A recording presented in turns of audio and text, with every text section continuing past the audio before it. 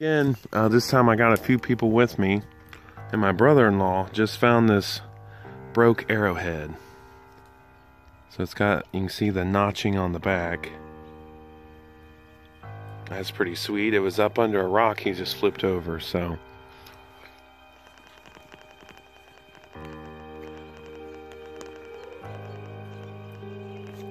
So we'll see if we find anything else cool.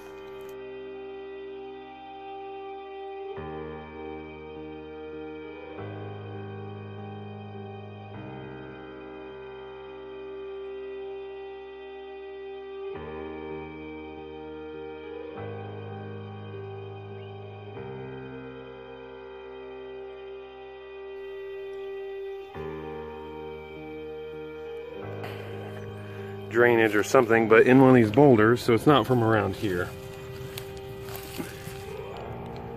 There's some kind of, I don't know if it's like a calyx from a crinoid or something else. I'm gonna try to pop it out of there and see if I can take it home. Hang on. Alright, so here it is. At least in a smaller chunk, I can work on it more later.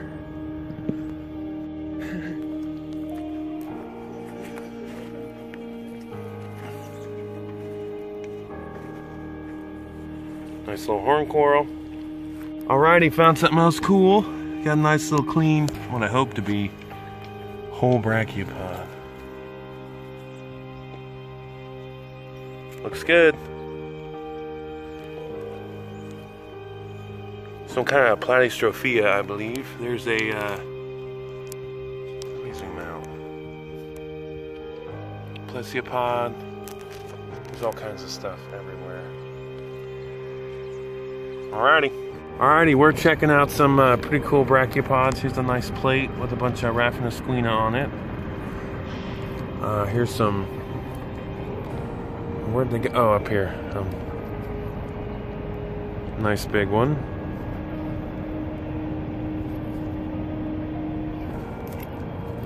Big one. So those clean up super well. There's another big one. So these were all just kind of found right around here. They're just weathering out of these rocks.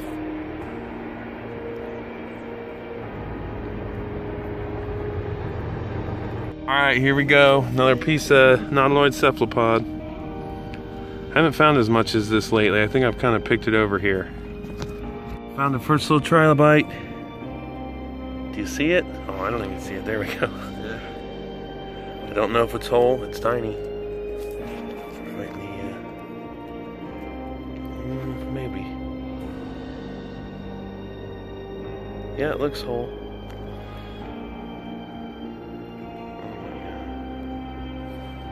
Get it cleaned off a little bit. Yep. Little rolled up trilobite. Bunch of bryozoan that's weathered out. And here's a bunch of little neat brachiopods. Tiny, but super clean.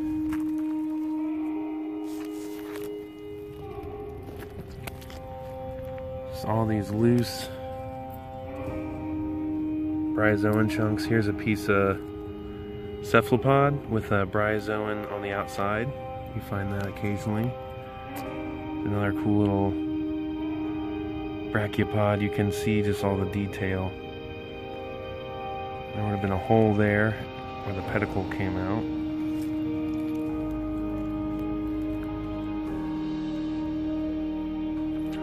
So I'm finding some cool stuff. We'll keep looking. All these little brachiopods weathered out right here. Alright, just found another piece, just like this, of that cephalopod. Looks to be, yes, coated with a bryozoan. Is that coming out clear?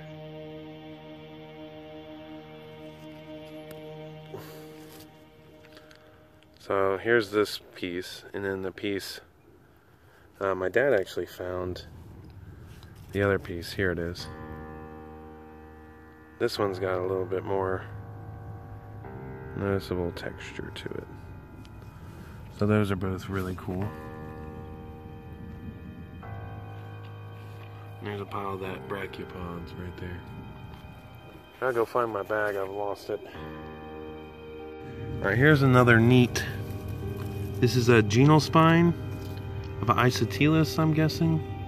So this would have come around here, and then this section here, this would have started the thorax pieces, and this spine kind of comes down along each side. And when they would roll up, that spine kind of sticks out, and they think that's what was kind of a defense mechanism. It'd be harder for a big cephalopod to crunch them up with those spines. At least that's what they think. So that's kind of neat. It doesn't, it's not a very good example, but a lot of times they just get busted up pretty easy because they're fragile. All right, I'm on a roll with these bryozoan covered cephalopod pieces. I only think I got 2 or 3 at home with bryozoan on it, and I've found 3 just here in this last little stretch. This would have been a bigger specimen. Can't wait to get that one cleaned up. Also, as usual, lots of little fragments of everything. Digging in this rubble is just so cool. Pull out these nice little, that's got front and back valve. The brachial valve and the pedicle. Oh, here's a piece of cephalopod chunk. That's a clip there. Here's some more. I'll check back if I find anything else. Alright, found a couple more cool things here.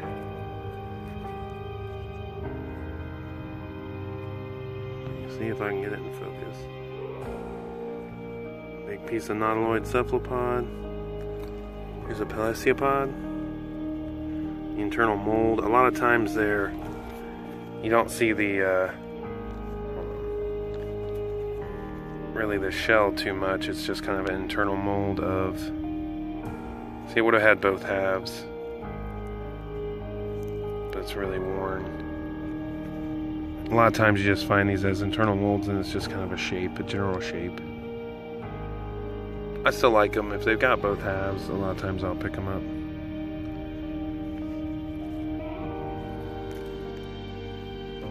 These 2 pieces, there was something else I thought. Oh, another chunk of cephalopod.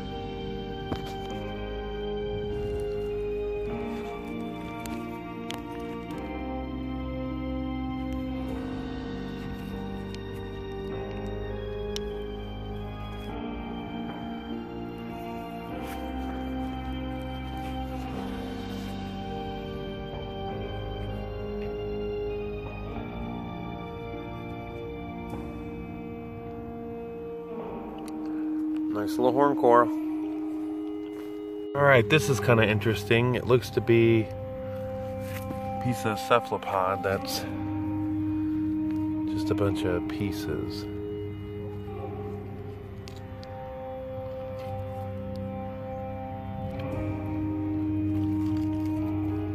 Some more of it down here. Some up here even. So this thing would have just come loose and just busted all apart. I don't know, I might collect them up. I don't know what I'd do with it. Probably put it back together, I guess. Cool nonetheless. I don't know where it looks like it was up in the mud right there. Hard to say how far it went back. Cool. Just found something pretty cool. Can you see it?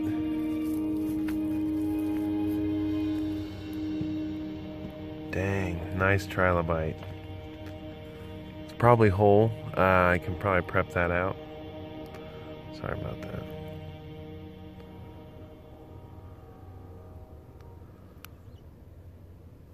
Alright, looks good.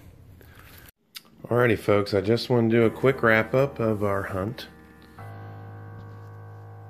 Some cephalopod pieces. These three are very nice. I love the bryozoan. Bryozoan is kind of, they're not really a coral, they're similar to a coral. It's a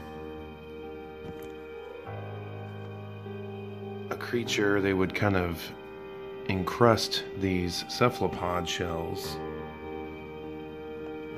and actually live on. And here's, got this book for reference. Here's kind of a picture, a drawing of what a cephalopod would have looked like. So there's the cone shell. These lines or chambers are what you're seeing in there. In the end is this living chamber where the creature actually lived. So as they, here's kind of a what they think they looked like. It's this big long cone shell, and in the end this kind of squid-like creature would protrude out the end. So that's what a cephalopod would have looked like. What you find are these kind of pieces of the shell, and these are internal molds. So this would have been like the fossilized chambers. So they would, chambers kind of would have filled up with mud, and that would have been fossilized, and the shell would have washed away. So here's kind of a, what I believe is the living chamber. So here you can see the segments. The lines come all the way up and stop, and then there's this kind of shape here. That would have been the living chamber, so the creature would actually reside here. The tentacles and head would have poked out this direction, and that shell would have went all the way down to a point. So you don't find them very large most of the time. You just find these little sections. And sometimes bryozoan colonies would encrust the entire shell, and that's what you get here.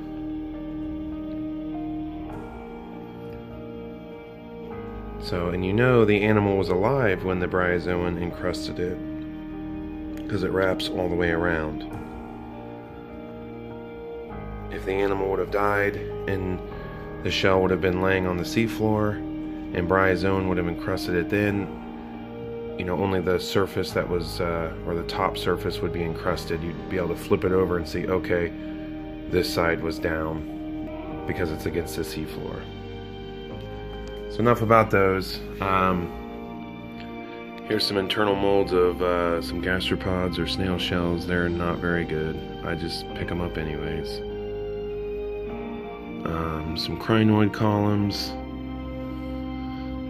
This piece of cephalopod was all disarticulated, all these different segments here, and these were kind of loose. They're pretty fragile, so you know, they didn't really go back together that well. Oh, here's that broke arrowhead. Just the base. Brother-in-law found this.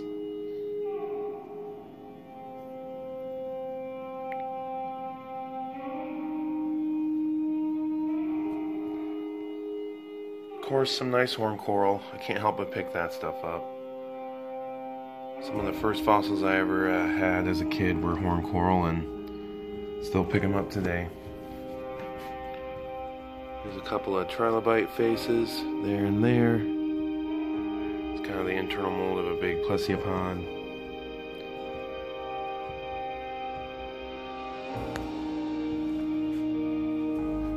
What else do I got here?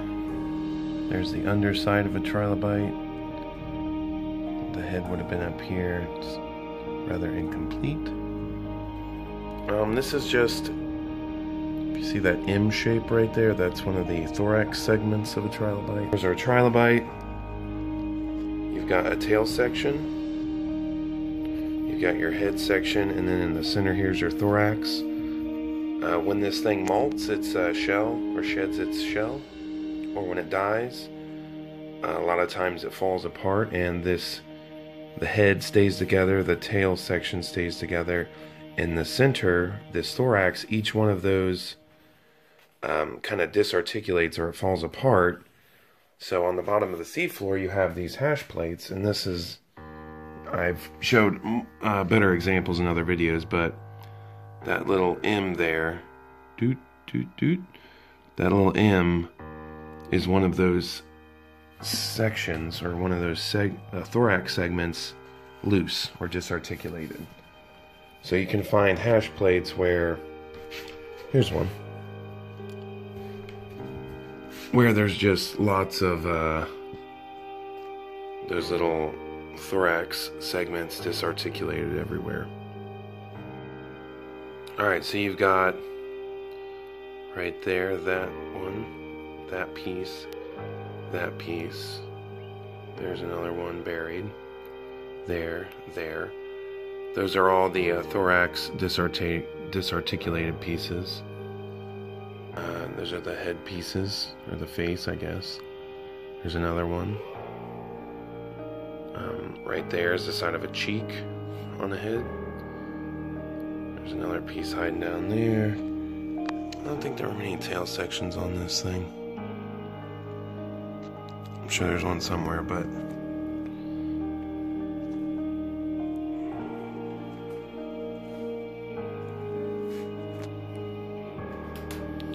Okay, bryozoan.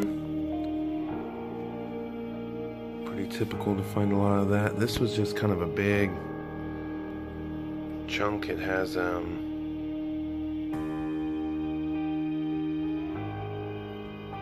it was kind of neat. I like these big chunky pieces of bryozoan. Brachiopods. Some nice thin Raphanosquina.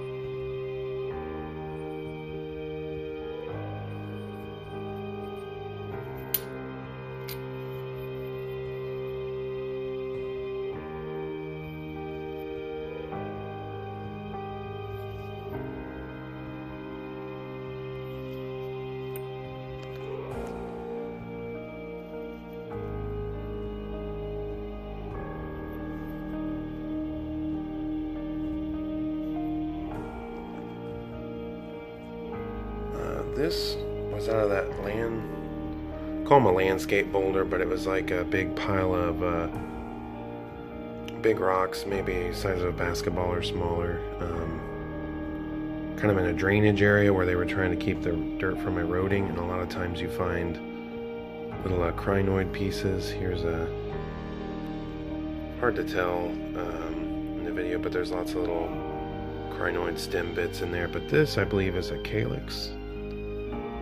Cup, a crinoid cup. It would have been, I think, oriented like this. And this part is kind of messed up, but there would have been the stem coming down, and the little feathered arms.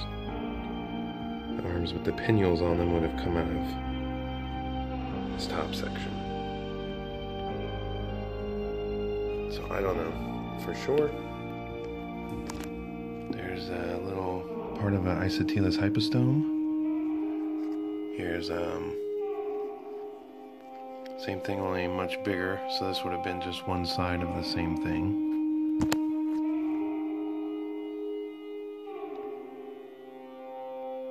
If I can get it in view here.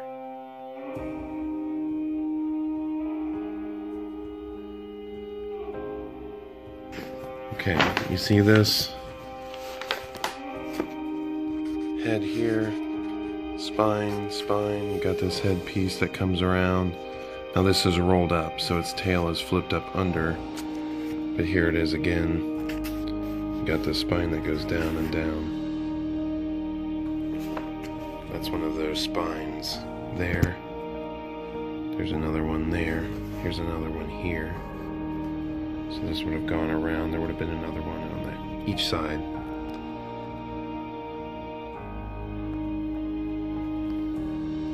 Here's some kind of trace fossils. Would have been like the cast of burrows. Here's a little plesiopod, both valves. Just an internal mold, you know, these are pretty worn out usually.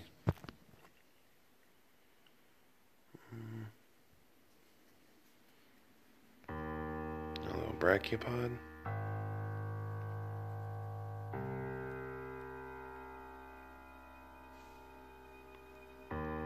Like this guy, he's pretty cool.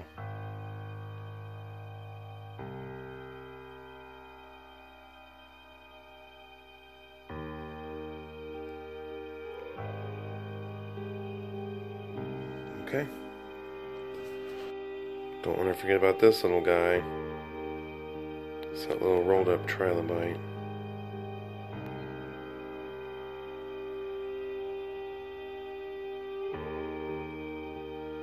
Got some damage on that cheek.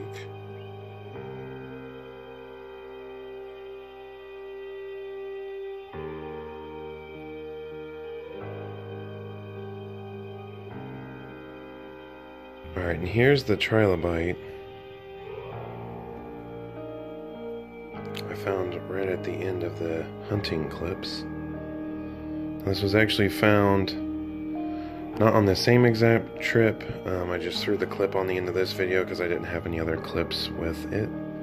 But it was found about a week prior. Same location. So, and I obviously have prepped it out some. Removed quite a bit of the rock matrix. It still needs some work, but he's good for now.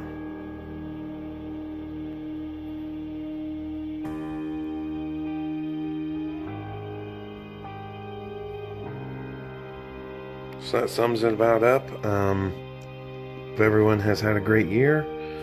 Hope you guys are enjoying these videos.